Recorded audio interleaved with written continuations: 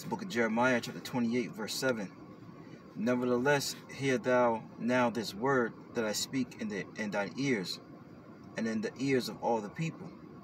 The prophets that have been before me and before thee of old prophesied both against many countries and against great kingdoms, of war and of evil and of pestilence. First and foremost, we want to give all praise, honor, and glory to the Heavenly Father and His only begotten Son, Yahweh, Bahashem, Yahweh Shai, Bahashem Rakakwadash. Next, double honors to the head apostle / elder bishop of Great Millstone, the one that taught us the 100% truth according to the Bible. Peace, blessings, and safety to all you sincere items. Keep pushing, keep believing, keep the faith. Regardless of people here forbear.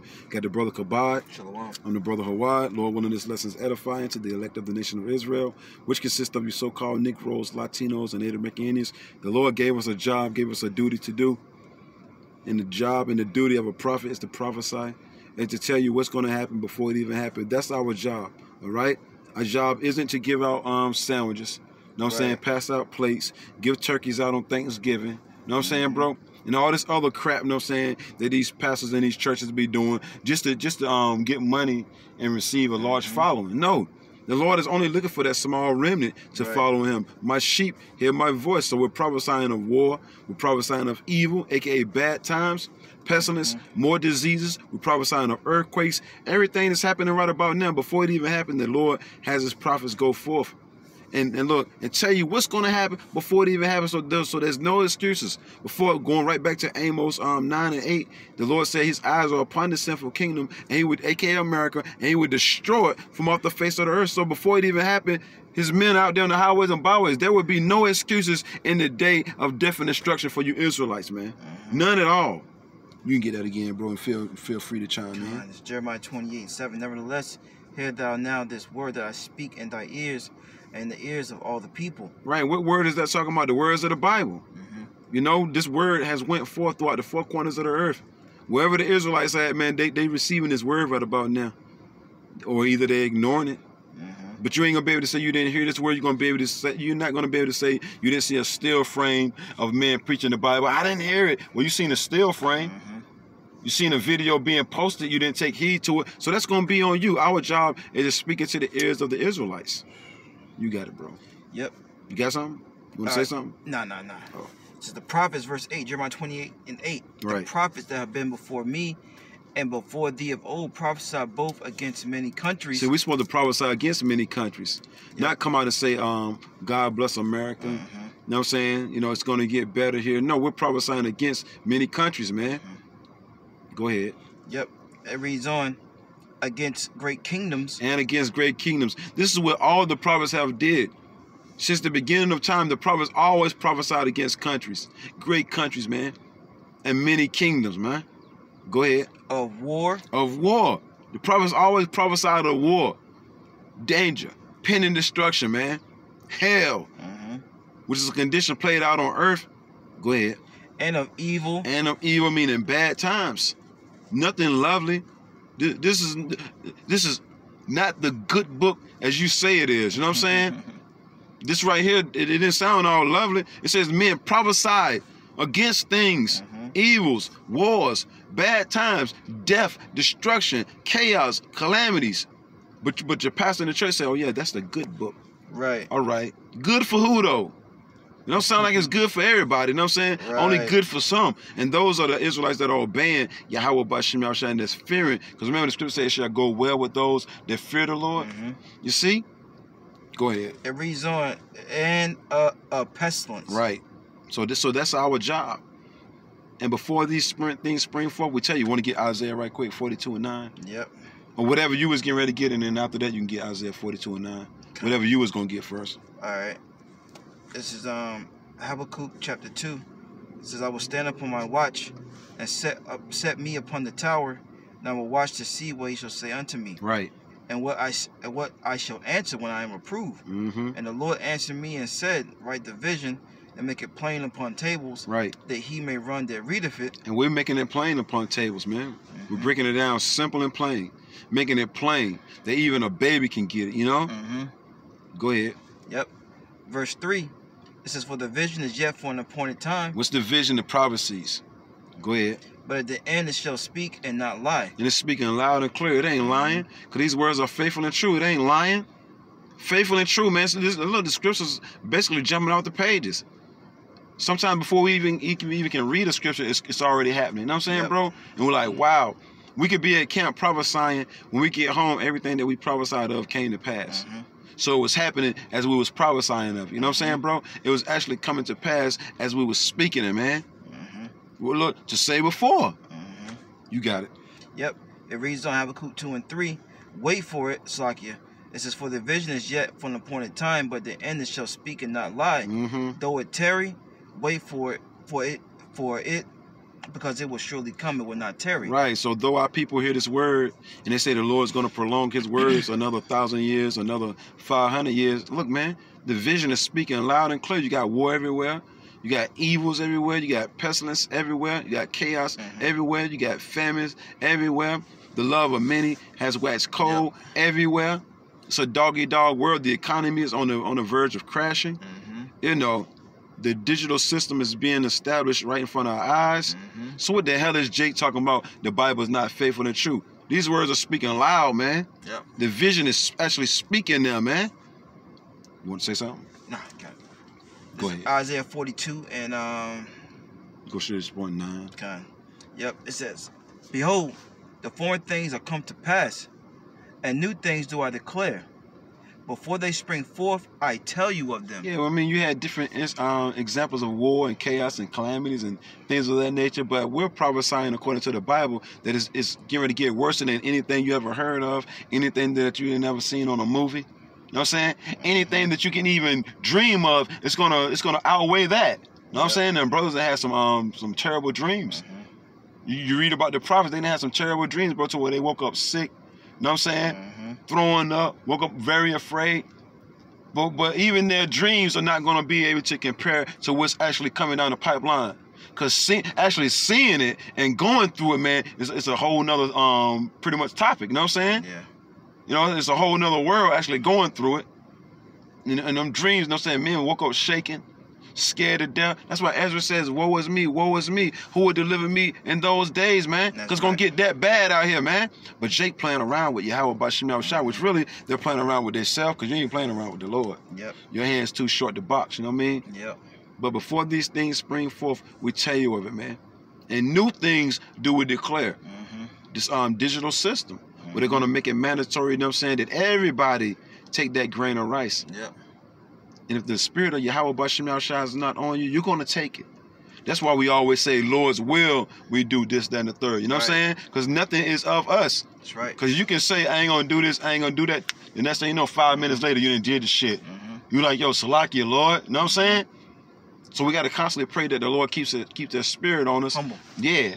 What is that, Psalms 51?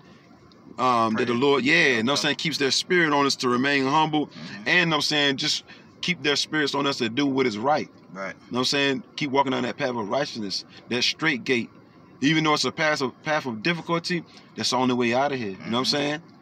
You got it, bro. Yeah, the scripture says he spake, right? Or Slaki, it says, before they spring forth, I tell you of them. He tells you through his prophets. Right. In these last days, you got to figure out who the true prophets, the true servants, the true men of the Lord are, man. You don't have all day. This is Luke 1 and 7. Yeah, going right back to just laying back on what you said, going right back to Malachi the 3rd chapter. Down at the bottom, I'm thinking verse 18. It says the Lord is going to give us a spirit to discern who's following the Lord pretty much or who ain't, you know? Get that right quick, bro, for your mind. I was going to it. Yeah. Like I said before, just a quick little lesson through the spirit right before we get to camp. Just want to keep throwing that energy out there, you know what I'm saying? Just keep prophesying. The Lord said prophesy, you know what I'm saying, while it's a day. You know what I'm saying? You got it, bro. This is Malachi 3 and 18. Then shall ye return and discern between the righteous and the wicked, between him that serveth Yahweh and him that serveth him not. And like Kabah said, you ain't got all day. Your spiritual antenna should be up right about now. You know what I'm saying? You should be like, oh yeah, the Bible said this, they said that, but they said this. Also, I'm gonna go with the people that actually spoke according to the Bible. That's discernment right there. You know what I'm saying? Righteous judgment. You know what I'm saying? Acts 5 and 29. Yeah. So it's like, pray for it. If you don't got it, pray for it. If any man lacking anything, let him ask of the Lord to give it to all men freely, liberally, you know what I'm saying? And upbraideth not, and it'll be given to him. Yeah. You just sit there, you ain't even praying, you know what I'm saying, or nothing. You just following somebody right off the cliff. Right. Ain't praying to the Lord or nothing, man. It's going down, man. What do you say? He must get him back. Right. He must get him back. You know what I'm saying, bro? Sounding real funny right there, bro. Them voices, right, bro? You know what I'm saying? He is not a man. Right. See, learn who to follow. Right. Better pray to the Lord. The Lord said, then you're going to return. And you're going to be able to discern who's teaching the truth and who's not, and who's following me and who's not. And look, and bro, and if they speak not according to this word, then you know not to follow them because there's no light in them, man. That's right. You got it. Yep, this is Luke 1:70, as he spake by the mouth of his holy prophets. Now, holy means separate, to be set apart. All right? You got to find out what men are really, truly being set apart from this world. Right. A man to make a statement saying you to go commit adultery. Right. To go get some witchcraft, go get some drugs.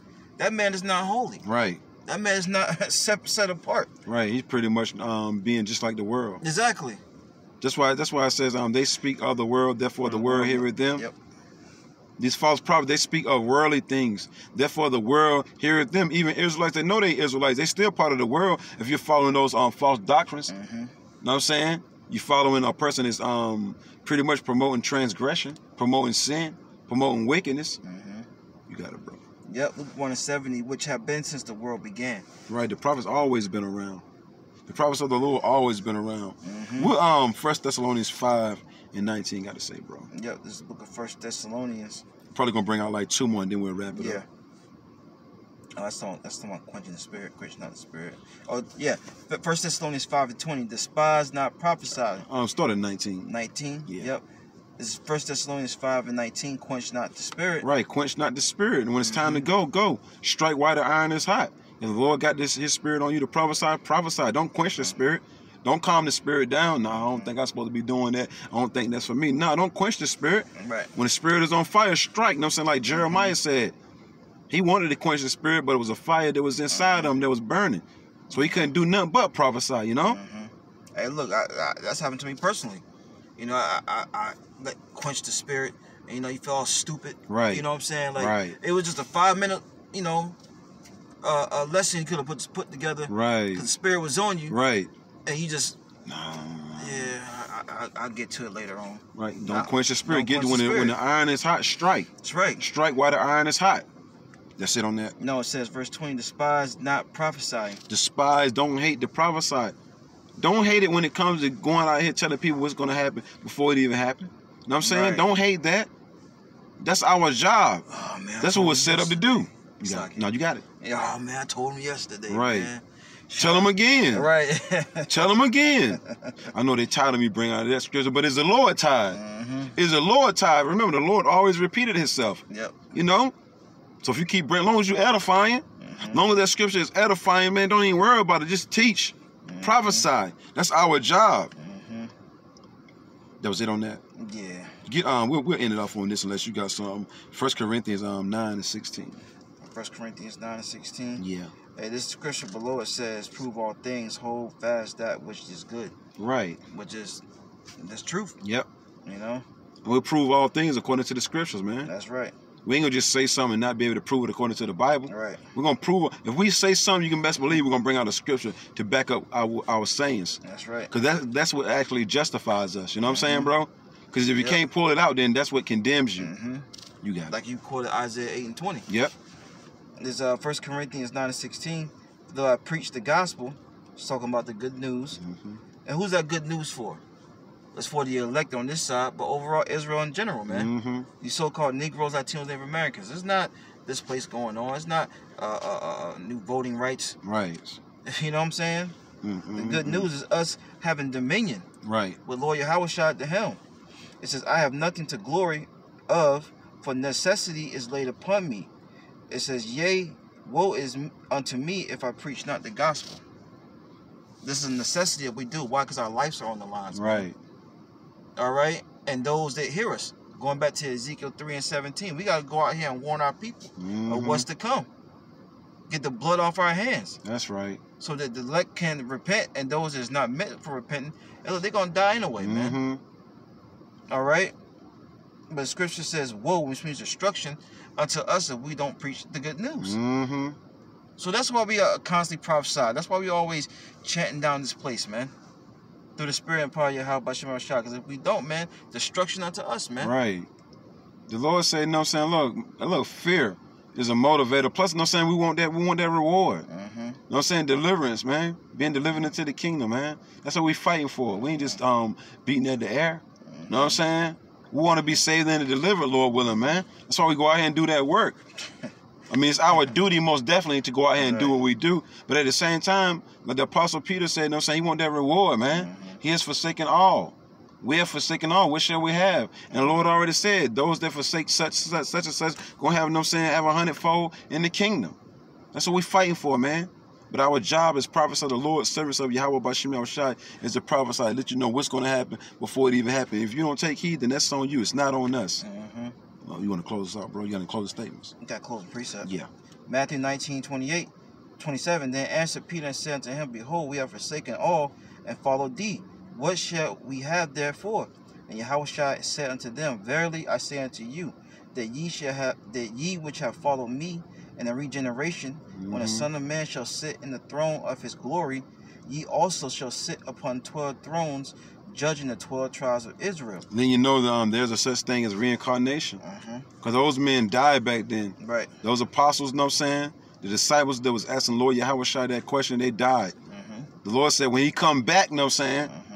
The ones that stood firm, you know what I'm saying, that endured until the end, they're going to sit on thrones, judging the 12 tribes of Israel. That ain't happened yet. That's fastly approaching, though. And Lord willing, we of that number, starting off with the head apostles / elder bishops of Great Millstone. Lord willing, we of that number, man. Shall endure to the end and receive a glorious crown from Lord Yahushua for standing so stiffly for the name of Yahweh Bashim Yahushua, you know? And everyone, verse 29, they have forsaken houses, or brethren, or sisters. Right, you're gonna lose some things following Yahweh Bashim Yahushua. Wives, family members, jobs, friends of the world. You pretty much lose everything, man. And count it all joy at the same time. Yep. You got it.